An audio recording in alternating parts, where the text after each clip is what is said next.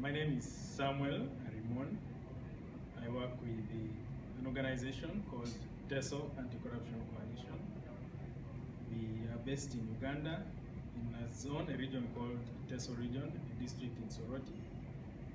And predominantly our organization is an anti-corruption agency.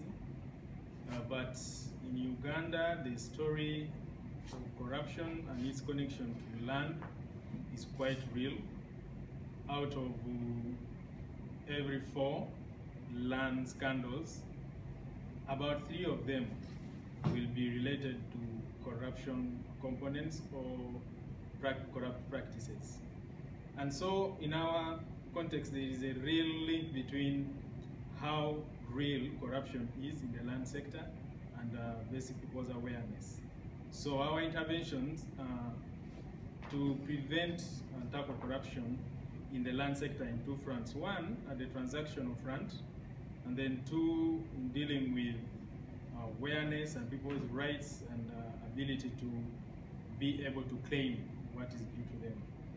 In as far as transactions are concerned, we are currently, with the support from GIZ, WILAPU, implementing a program where we are supporting and promoting the government policy on systematic land demarcation.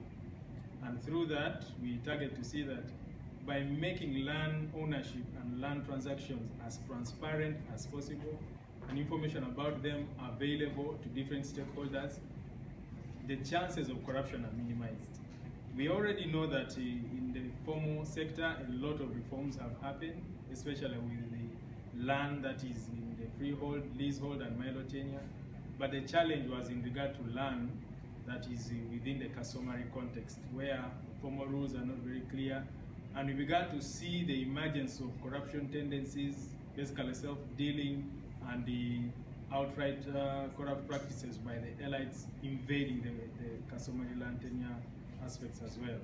So our interventions are actually to promote knowledge by different stakeholders about who owns what size of land, and how is it that their awareness about that can improve the overall knowledge and prevention of corruption practices.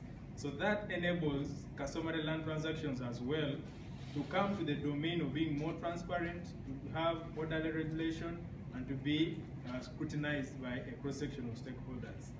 The other aspect is we typically encounter land-related corruption through the aspects of dispute resolution. And a lot of land cases in Uganda end up at the court, where again many court users will complain about different types of corruption. So through this intervention, we have also been able to promote the use of alternative dispute resolution, basically involving cultural institutions and clans. But more importantly, through this intervention, we have been able to reduce the possibility of corruption, land cases becoming points of litigation, especially customary land cases. So in that way, again, we reduce the different opportunities where corruption would have invaded a household, being perpetrated against a mother, perpetrated against a widow, an unmarried woman, or other forms of marginalized groups of persons. So again, we see that by intervening around the aspects of preventing corruption in the land sector, we actually secure a number of people. But more important, what needs to be done going forward, the definitions around what amounts to corruption in Uganda keeps changing.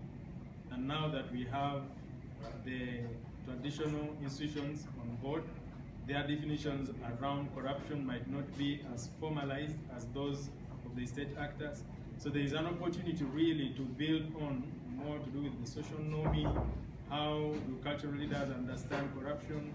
What are their interpretations of corruption in the cultural sense? And how can that be leveraged on to actually build more capacity of the traditional institutions in preventing, detecting, and combating corruption?